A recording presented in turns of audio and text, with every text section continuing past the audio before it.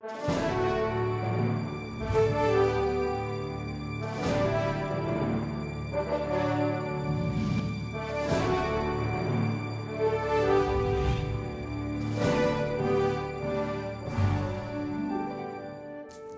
around the world recognize the Liberty Bell as a symbol of freedom. But do you know why it was created? Let freedom ring as I prepare Coq au Vin Rouge, Herb Spaetzle, Belgian Endive Doré, and Shad Roe. In honor of this great symbol of American freedom, join me for a taste of history.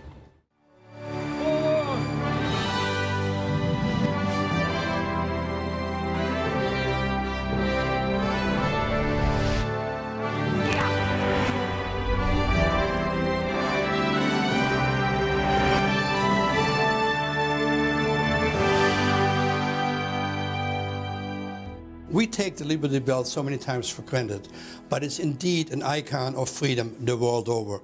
In honor of this great symbol of American freedom, I'm getting ready to make some Coq au Vin Rouge, and my friend Kayla and Bruce are going to bring me the chickens. Hey Walter, you're making Coq au Vin. This dish I'm making is one of my favorites because growing up we grow our own chickens. There's two kinds of Coq au Vin. There's one with the white sauce and there's one with the red sauce. You're pretty calm. So which one we gonna take first? This guy here? You can take that one first. All right, come over here. Kayla and Bruce left me their 3 chickens, and I'm sure they're happy to get their freedom. The recipe I'm doing is a Coq au Vin Rouge, which is very different from a Coq au Vin Blanc. Obviously, one uses white wine or Gewürztraminer or Riesling, and I'm using just red wine today. What makes the difference, this dish is a little more involved with advanced preparation because you want to marinate the chicken the day before. The wine penetrating the chicken and the herbs. In case you wonder, this is discolored. Right, you are. But it has been marinated in red wine overnight. What you want to do is just pat it dry with a paper towel like I'm doing here. Basically, all it needs is salt, because when I marinate meat, I never add salt to it. And the reason for that is, salt is a dehumidifier. When you make this recipe, please do me a favor and discard the marinade. While there are many recipes I know that tell you that you can use the marinade by boiling it, I feel safer if you just discard it. When I marinate it, basically the marinade is red wine, shallots, garlic, a good amount of herbs such as rosemary and thyme. Salt around it. I have a Dutchie in the back getting warm. Add butter into it. Put it back on the fire quick to get some extra heat. While the butter is melting and getting hot, I'm just taking the chicken and drench it in the all-purpose flour. Remember, it has all the herbs and spices penetrate the skin and the flesh, so it should be fantastic eating. For this particular recipe, you don't want the butter too hot, because what I want to do is want to slowly simmer it and get a nice little flavor on it perfectly. Now, there.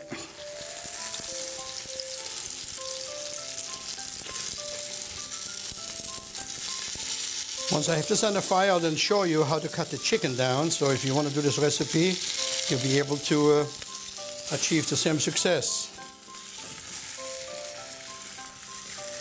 And really what's happening now is this chicken is going to be simmering there, and every time when it gets a little too warm, it gets deglazed with red wine. So it's a recipe that involves a good amount of red wine. Pearl onions or baby onions, whatever you want to call them, I happen to like the red ones, have more flavor into it. You get them in most Asian stores, not difficult to find. You just want to peel them, add it in a small pot, a little salt into it and water, and just poach it. Just to cover it with water, that's all it takes. It won't take long at all, it just needs a nice little blanch to it. While the chicken here is cooking away at high speed. Look at that, gorgeous. You don't want to burn it, because it can burn relatively quickly. We're just going to get a little bit more, a couple more times on the other side, because the all-purpose flour will burn really quick.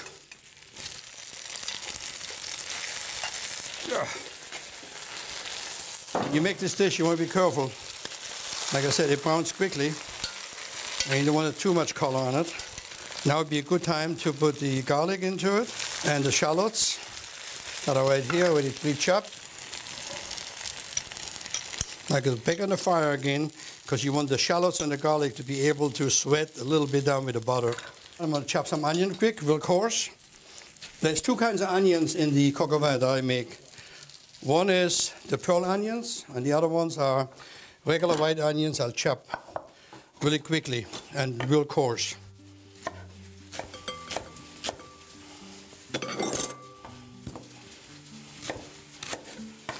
The flavor of the onion that goes in it for sautéing is different from the onion that I add into it as pearl onion. The pearl onion goes in is mostly almost like a garnish, where this one enhances the flavor of the coq au vin.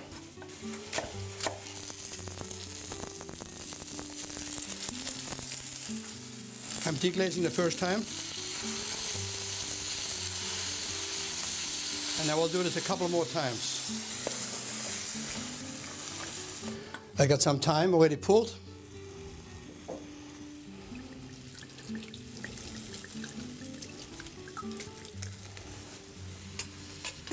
The lardons are pre-cooked. Why? Because I want to make sure that some of the excess fat comes out of it, but the flavor still stays the same. And what the lardon is, basically, is a very beautiful solid smoked bacon. This happens to be applewood smoked. Most people think bacon is raw. Bacon is never raw. Bacon is salt cured and then smoked. So it's not like you wonder about you eating raw bacon. It's not at all. You can put the bacon in now, so it cooks down with the chicken, or you can put it later as a separate step like I have here. So I'm going to put some of the bacon in now. Beautiful. I want to show you quickly how you cut a chicken up. Now, this is not the chicken, by the way, it's earlier. This one I bought in a store. Take the feet off. This goes into the stock that is sitting behind me. Make sure the inside is clean, and if you have too much fat, you don't usually throw this away. Too much fat would be used for rendering schmaltz. Goes into my stock. I want to make sure that I check, as I said earlier, this coq au vin is nothing to take lightly. So next I'll let it simmer for a little bit more until the onion gets more translucent. And then I'm going to add some chicken stock into it. And then later I'm going to add my mushrooms and my lardons, and the chicken is done. Exceptionally, in the last moment, the blood. So now let's go back to the chicken. When you take the chicken, it's really easy. You just want to go through it and just pull it off like so. Cut it in half over here. So basically you make 8 pieces out of the chicken. 1, 2. And go over here. It's the same thing. You come right to the back and then you just pull it over and just follow the contour of the chicken down. When it comes to the breast, you just want to follow down on the breastbone like so. Go all the way down, because you don't put it back into the chicken. Then you take that. There we go. You can, if you like, to put a little wing joint separately. Especially if you have kids, they like to eat them. This piece with the back does not go into the coq au vin. So I'm going to cut this. Here we go. You got 8 pieces. Let me show you. 1, 2, 3, 4, 5, 6, 7, 8. And then this one over here. And it goes right into the chicken stock. And the chicken stock that I already started earlier is then what goes into the coq au vin, because too much wine would be too strong. So the chicken stock will give it a nice little flavor to it. There we go. The chicken I got to put here on the landing. I'm going to make 2 things I got to make sure. 1, make sure it doesn't sit up, as I told you earlier with the flour. Second of all, I want to make sure that I check on salt and pepper. It doesn't need anything whatsoever. And second of all, I got to look at the chicken and see how much time it takes to finally cook. And the way to do that is obviously very simple. Not done yet. So if your both fingers can touch each other, then you're pretty much ahead. Now is a good time to add the lardons. I'm going to get the onions over. So when you poach them, you want to poach them so they're still al dente, but they're perfect. It's just, you can just actually eat them.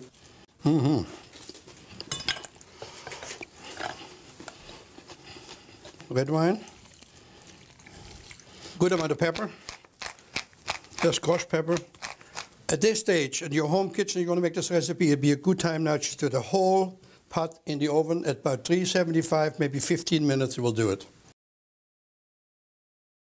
The Liberty Bell is an icon of freedom the world over. In 1777, during British occupation of Philadelphia, All metal was collected to melt down to make cannonballs, including many of the church bells. The story of the Liberty Bell starts in 1751. For the 50th anniversary of William Penn's Pennsylvania Charter, a bell was commissioned to be cast in England and to reside in the State House steeple. That State House would later be known as Independence Hall. Upon its installation, the bell cracked on its first trial ringing. Over the next 100 years, the bell would be melted down and cast again several times in the hope of making it more robust and appealing to the ear. The bell was frequently rung to call Philadelphians to discuss the Stamp Act. In fact, Franklin says on one occasion that he had heard the bell ringing and he had to go to the State House to meet with the politics. In 1777, when British troops threatened to invade Philadelphia, all bells were taken down and rushed out of town. They were fearful that the British would use the bell and melt it down and make cannon out of that metal. Perhaps the most infamous ringing of the bell was in 1846, when it rang for the last time to commemorate George Washington's birthday. When this horrendous crack appeared, it was actually a hairline fracture that went almost up into the crown of the bell. At that time, it was silenced pretty much forever. It's the inscription on the bell that really makes it the icon that it is. Proclaim liberty throughout the land unto all the inhabitants thereof. This quote originally summarized Penn's efforts at giving equality to all, and it was the ideal symbol in trying to end slavery in America. Women fighting for the right to vote paraded a replica of the Liberty Bell with the clapper silenced, vowing never to ring it until their fight was won. In 1920, with the passage of the 19th Amendment, it was rung in front of Independence Hall. The bell's association with equality and liberty continues to modern times. Coretta Scott King established the tradition of gently tapping the Liberty Bell on Martin Luther King's birthday. The bell has come to symbolize America's expression of freedom.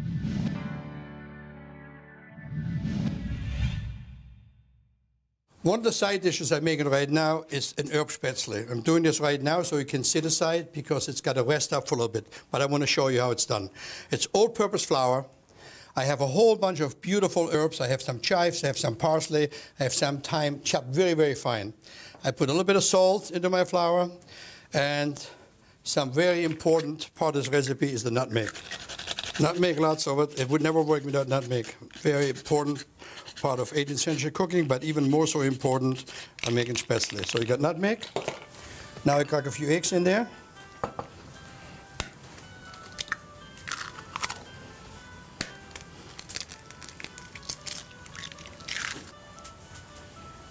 Herbs, bit of thyme, and most important is the chives, gets good flavor.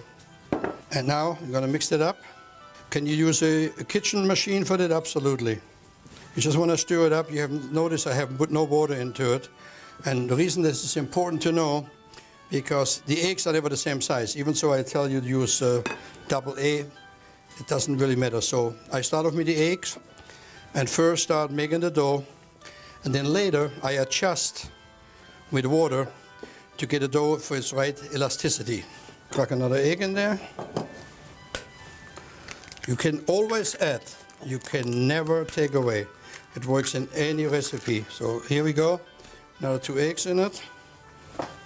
And then comes the water. The Spaetzle dough has got to sit up for a while to be able to get the elasticity out of the gluten, scrape it into the boiling water. While this sits up, I'm going to show you my favorite of all vegetables, which is a Belgian endive doré. Belgian endive is one of my favorite vegetables, and most people look at me and say, well, isn't it just used for salad? Well, unfortunately, it's kind of forgotten art because it's also very complicated to make. You want to get a duchy like I have over here? What do you think I have here in front of me? A lot of fat. That's kidney fat, like you use for kidney pie. So the kidney fat, what I want to do, I'm going to slice some slices down, lay it on top like so, and a little bit of garlic, a little bit of shallot, a little bit of white wine. And now it goes on the fire. Depends how hot your fire is. 15-20 minutes will do it until the endive is blanched. There we go. Look at that. You see how quick it came together? No smoke and mirror, right? There we go. And it blows bubbles. This is how you want it. And now what I'm going to do is I have my little Spaetzle board here. It's the same as any Spaetzle except that has herbs in it. It gives a unique flavor and actually works extremely well with the coq au vin. Take my spatula, straighten it out to the front, and here we go. And put it right in there.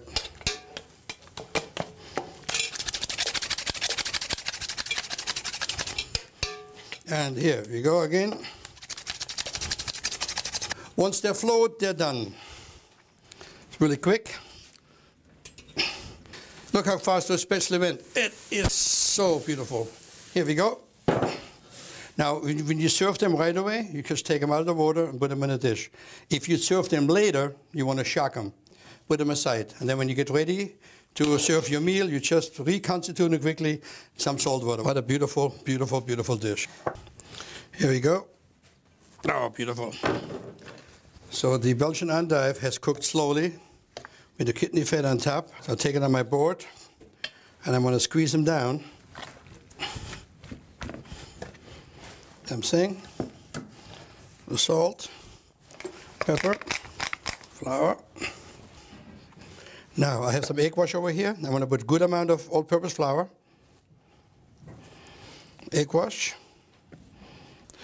Now I got my griddle hot over there.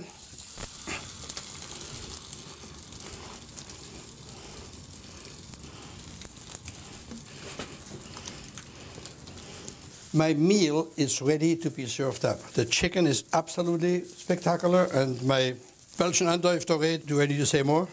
Just perfect. Slow fire, gorgeous. So my coq au vin is here. You have seen that I put no flour in there. The flour that's in there is a little bit of flour that was outside of the chicken before I sautéed it. Now I have some blood, and don't be shocked about that. So this happens to be beef blood. Now, interesting with this recipe would be that once you put the blood in it and then mix it under, the expression of blood is thicker than water because the blood will thicken up the dish, as you can see right here. What you want to do, don't put it back on the fire. If you put this back on the fire, it'll curdle. Spectacular. Now, if you want to make this dish and you don't want to put blood, I think you're better off just putting a cornstarch slurry in it, because that will not take away from the flavor. So here we go, look at that. Isn't that awesome? Oh, golly. That is divine. Taste my coq au vin rouge. Oh. Words can I describe it? Spectacular. Fantastic. The Liberty Bell is one of the precious artifacts to remind us on the American Revolution. And would you know there's actually someone that maintains the Liberty Bell, and we call him the keeper of the bell.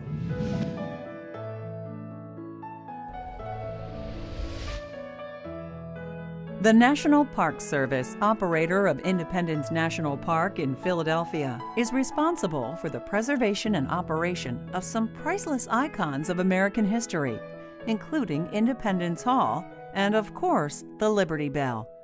For the past 30 years, Robert Giannini has been the keeper of the bell. I've been watching over this bell since 1972. Oh, it should be commended. It's quite an important icon of America. So. It sure is. We're protecting the objects here for the National Park Service and for the country and the world. I noticed that visitors are not allowed to touch the bell. Why is that? This is a venerable relic, and just like the other things that we have in our collections, we try to protect them the best we can. And so we often wear gloves and make sure that we're not transferring any chemicals from our hands onto the surface of the bell. The keeper of the bell, whose loving care preserves our nation's icon for generations to come.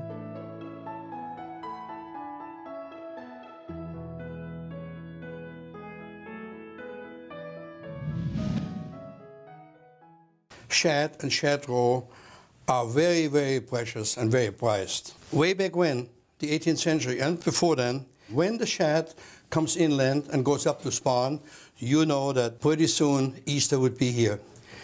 The most present of the fish is the female, obviously, because it carries the roe. And the Shad Roe is so sought after. There's festivals, all kinds of things happening, but it's also very costly because you don't have many fish around. There's a female shad, about a normal size of a shad. Now, normally, depending how you're going to cook it, you want to scale them. For the purpose today, we just want to talk about the roe. So what we're going to do is we're going to open this fish belly.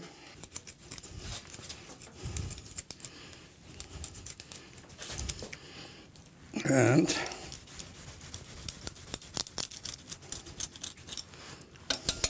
what you see here is what people go crazy over. Look at that. This is the roe. Thousands and thousands of eggs are in there. Look at that. And this happens to be a really spectacular one. Look at that. Unique flavor because you have a million eggs. Kind of like caviar, but the eggs are in there and it just gets sautéed. The real way you cook them is usually just in butter, maybe some capers, a little seasoning, and really, really quick. It's not a long thing. All you want to do is have a hot pan, which I have behind me. Depends what you got. Sometimes you want to just take them apart here. Put them in my little pan here. Hold on. You want to put some lemon juice in here. A little bit of Leon Perrin and Worcestershire sauce, a little bit. A little bit of ketchup, very little. Ketchup, 20 years, from Malaysia direct. All right, a little salt. And now comes the trick. The butter.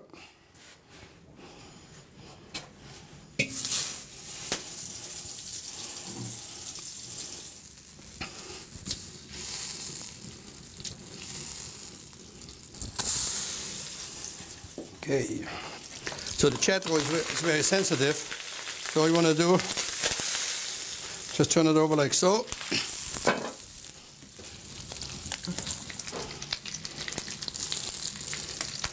And like I said, you don't have to put capers in it. Most people put absolutely nothing in it.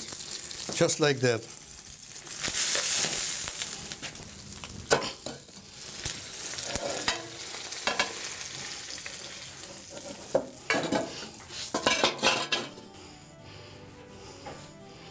And I'm going to take some lime. Some lime over here. Lemon on the other side. You know, amazing things that happen in history. One of the things that really is a great story, when George Washington was president of the United States and lived in Philadelphia, the story goes that he had an important delegation from where, I don't know exactly, I think it was either Italy or Spain, that came over sometime this time of year, spring. And he told Hercules to fix him some superb dinner. Hercules figured, okay, we'll do it, and went and got himself a shad. Now, when he served up the whole shad and the Shad Roe on the side, Washington knew how expensive the shad was. And he said, I'm not going to eat the shad with my company because they think I'm going to be wasting the new government's money. And sent the shad back in the kitchen. Guess who ate it? They're cooks, however. So people normally eat this just by itself. There's very few dishes that you know have side dishes to it. As I said, it's an acquired taste, but it's beautiful, and people have been doing it as a tradition for centuries.